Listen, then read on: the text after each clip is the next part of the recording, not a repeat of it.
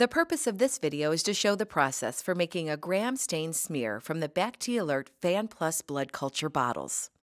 At the end of this video, you should be able to prepare a slide from the BACT Alert Fan Plus bottles.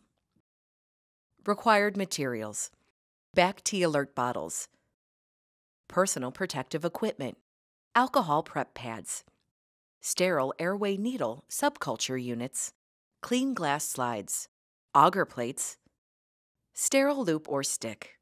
Have all the necessary supplies within easy reach. Follow your facility's required safety precautions for working with potentially biohazardous materials. Working under a biological safety hood or behind a protective shield is recommended. Dispose of contaminated materials and sharps appropriately. For gram stain procedure, note: use clean slides. Slides may be pre-soaked in Copeland jar of methanol prior to use to ensure they are clean. Allow bottle to cool after unloading for about 10 minutes. Mix bottle by gentle inversion. Clean bottle top septum with an alcohol pad and leave the alcohol pad on the bottle top.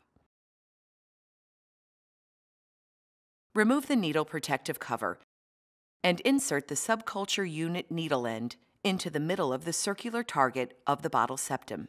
Allow any gas buildup to vent.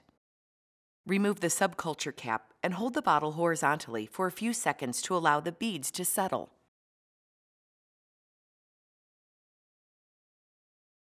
Slowly tilt the bottle downward until a drop comes out. Place 1 to 2 drops on each auger plate for subculture.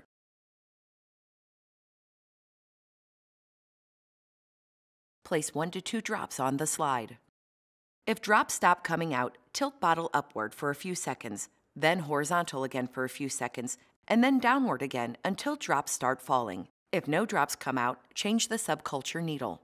Using a sterile loop or stick, spread the blood uniformly on the glass slide to make a thinner smear. Allow slide to air dry. Perform the gram stain procedure according to your facility's policy.